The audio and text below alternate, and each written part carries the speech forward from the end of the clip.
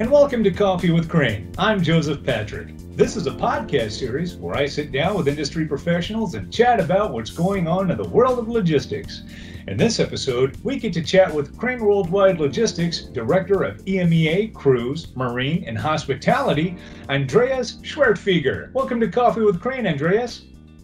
Hi, Joseph. Pleasure to be here. My absolute pleasure. Let's get to know a little bit more about you, my friend. Tell us something about yourself that most people don't know.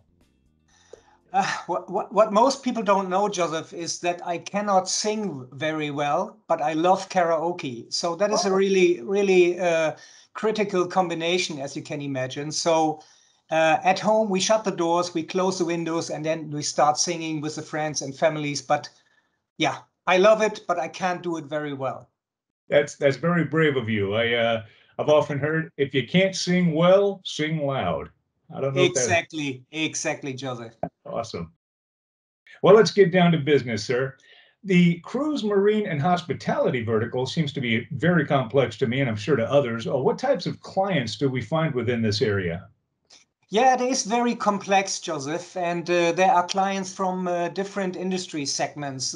Besides cruise lines, ship owners, ship managers, and hotel chains, you find suppliers of technical spare parts, consumables, food and beverages, interior outfitters, the chemical industry, the whole consumer and retail industry.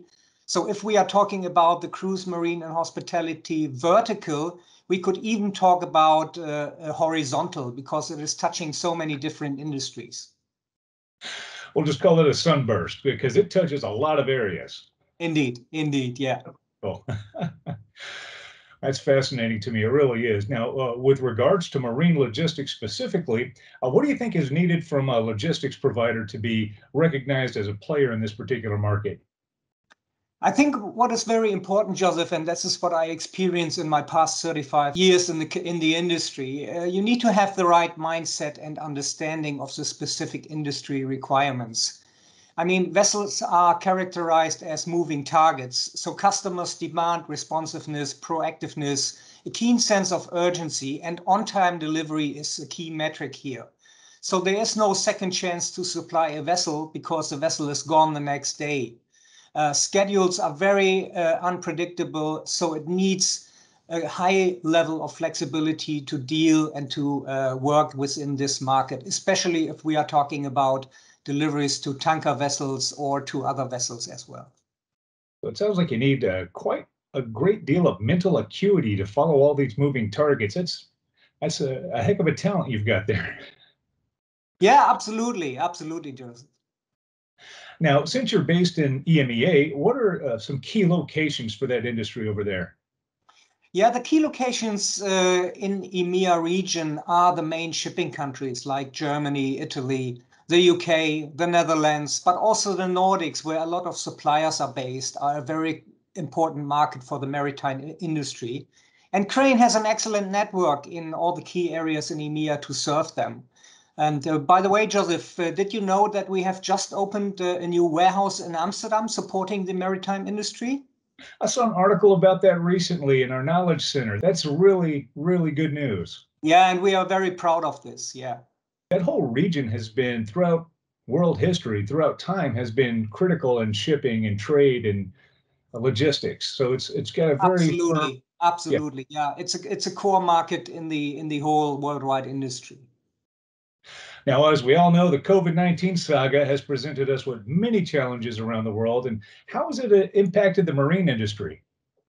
Well, it has impacted the industry heavily, as many other industries as well, obviously. Ports have been closed due to quarantine periods in order to ensure the well-being of the workers. There was a ban of marine vessels into certain countries, which has demanded such vessels to be on the water for weeks or even months. Wow. The health authorities declined an import and export of goods into those countries, and various kinds of disputes between owners, charterers of vessels due to loss of time and money. And last but not least, there was a very difficult situation and a very challenging situation around crew changes, because of travel restrictions, and a lot of smaller companies engaged within the maritime industry have gone bankrupt due to less demand and cargoes and shipping. That's a shame. It really is. It's Indeed, really. yeah.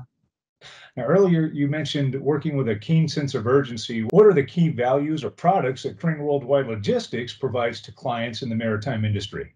Yeah, Crane is focusing on many services within the maritime industry, Joseph. Besides these standard products like air, ocean, road, or warehousing, we are arranging urgent spare parts through our time-critical department, as well as charter flights if needed.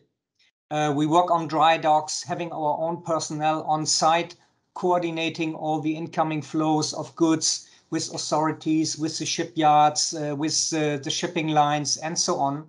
And we are also offering vendor consolidation programs in Europe through our own warehouse, providing end-to-end visibility. Furthermore, we have very good capabilities in areas where not everybody is present. We store and distribute, for example, chemicals from hubs in South Africa and Turkey to all kinds of vessels, to tanker vessels, bulker vessels, container vessels, and cruise vessels. And we have an excellent network in West Africa and also in countries like Malta, Scotland, Dubai, and the whole Middle East is emerging in these days as well. I think if you ask me what is our biggest value, I think the biggest value we have is trust of our clients. And we are going the extra mile. We are taking care. And I think our clients appreciate and respect this. Now, I want to touch on something else real quick. I've only been on one cruise in my life, and I would really like to go on another one. Look into your crystal ball for us. Just give us your best guess. When do you think that industry is going to open back up in a healthy way? Ships are coming back slowly now, and it will definitely take quite some time until they are fully up to speed again. But we see some very good signals, and also with the ongoing progress of the vaccination around the globe, I think the cruise lines will come back very soon, and we are there to serve them once they are back. That's what I like to hear. Now, if you and I ever end up on a cruise together, we'll definitely do karaoke, all right? Oh my God, don't quote me on this. Now everybody knows. I'll even let you pick the song. Yeah, indeed. This has been a lot of fun for me, Andreas. Thank you so much for sharing your time and wisdom with us today. Thank you, Joseph. Thank you. Appreciate it. Thank you. Thanks again. And thank you, dear listener, for tuning in. Please be sure to subscribe to Coffee with Crane on your favorite podcast player. And be sure to like, share, and comment. It really does help out a whole lot. So until next time, I'll have a hot cup waiting right here for you on the next episode of Coffee with Crane. Goodbye now.